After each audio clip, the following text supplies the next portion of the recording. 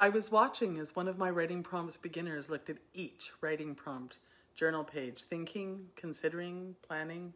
Finally, she chose the writing prompts about friendship and she headed back to her desk. I was so blessed by her intentionality. In teaching, there are so many difficult decisions, and although I find writing instruction easy to differentiate, I often had some emotional turmoil as to whether or not I was cheating when I used writing prompts for kids. Most of the time for writing instruction time in my class was focused on teaching the writing genre. Throughout each genre, I would be teaching spiraling lessons on voice, punctuation, grammar, parts of speech, etc. But then I would come across some super cute daily writing prompts for second grade, and I would think, how can I incorporate this? Once I had that figured out, I beat myself up just a little for letting fun prevail when serious work needed to prevail. However, I continued to include writing prompts into my teaching because fun is essential for childhood. But then I got to thinking, are writing prompts for lower elementary students bad? Or is it that just me making assumptions? Was I listening to teachers with their own biases, or was I following research? Time to dig into the research for writing prompts beginners. Hi there, teachers. Marian Busfield here from Engaging Curiosity to empower you to take charge in the classroom by supporting you with classroom management strategies and resources. Today, I am talking about writing prompts beginners, how to choose success for your writers now. That's my blog post. And I am a faith-led, married, mother of two, grandmother to one, outdoor enthusiast, and retired teacher. My passion is to share what I know about teaching to support this wonderful new generation of teachers. In the links down below, you will find my free classroom management checklist.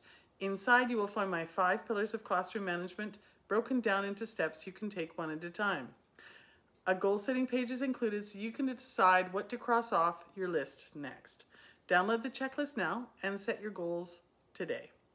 Thank you for joining me, and let's get started. We'll start with inductive writing instruction using writing prompts with pictures for students. Writing prompts are an inductive approach to learning. So what does that mean anyways? The inductive process is very different from a deductive process, which is very centered on sage on the stage teaching, in which students are given exactly what they are supposed to learn. Inductive learning for elementary students is when students are provided with learning activities that encourage students to make knowledge through inquiry or exploration, reason, observation, and experience. Inductive learning is based on a constructivist method and active learning approach in which students construct or build knowledge rather than just passively take in information. Constructivism requires a more active learning approach on behalf of the student. Children experience the world and reflect upon their experiences. Through this, they build their own ideas and thoughts into their existing knowledge. So, supporting writing prompts beginners aligns with constructivism and active learning. Because writing prompts lean heavily upon an inductive approach to learning, writing prompts beginners will be drawing upon things or activities about which they already have knowledge. Many writing prompts for lower elementary students are drawing upon the text-to-text, text-to-world, and text-to-self experiences the student who is writing about. For that reason, open-ended and broad writing prompts to improve writing are important for student success. Students who are writing prompts beginners are then able to present material in a way that is familiar to them. The teacher may choose to fill in gaps and support making connections. By supporting writing prompts with other activities such as writing provocations, student discussion, brainstorming with friends, partner editing, and sharing stories aloud, students are able to learn from each other. For writing prompts beginners who have a difficult time getting started, images on the writing prompts can help them to get started. Interestingly, if you look at some of the research, there's actually research that says images limit student creativity. However, there is other evidence that supports the use of writing prompts with pictures as differentiation for ELL learners and visual learners, and as an extra rung in the ladder for students who need scaffolding in coming up with ideas for writing. And images would support inductive learning. So you, the teacher, have to know the students in order to make a decision to use writing prompts with pictures for students, or the teacher needs to leave the option to choose writing pages with or without an image or prompt to provide each student choice. But I've never had a student who preferred to work without the prompt and picture. I know that in my own life, I am often making connections with what I see and hear. Those connections are not always the same as the connections that others are making, sometimes rarely so.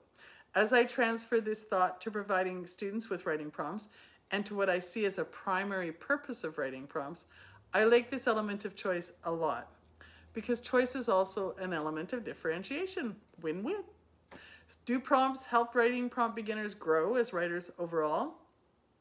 So there are 8 positive attributes of the use of writing prompts that have been identified.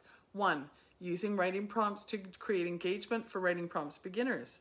Writing prompts should provide writing prompts beginners with intriguing and thought-provoking topics that capture their interest. This often creates an emotional connection between the students and the topic. This emotional investment creates more active involvement in the writing process. This, in turn, can lead to increased motivation and a deeper connection to the material. 2, development of critical thinking. A well-written prompt that is appropriate to student knowledge and experience encourages critical thinking as students analyze, evaluate, and synthesize information. As students articulate their own thoughts in their writing, they are then challenged to consider different perspectives when they listen to the writing of others. Now, a simple writing prompts stimulate higher order cognitive skills. Of course, depending upon the prompt and prompt genre, this may lead students to develop a deeper understanding of the subject matter. Support the discovery of new ideas and perspectives is number 3. Writing prompts can serve as a catalyst for discovery. Writing prompt beginners may end up exploring new ideas, perspectives, and areas of knowledge. Writing prompts may encourage curiosity and an enthusiasm for inquiry through peer discussion, reflection, editing, and sharing. Teachers may create a learning environment where students can make new connections and expand their intellectual horizons. 4, writing prompts and writing skill improvement can go hand in hand. One of the key benefits of writing prompts is how they help to develop writing skills in writing prompt beginners. Regular practice with different prompts strengthens students' ability to express ideas coherently, use language effectively, and refine their writing style.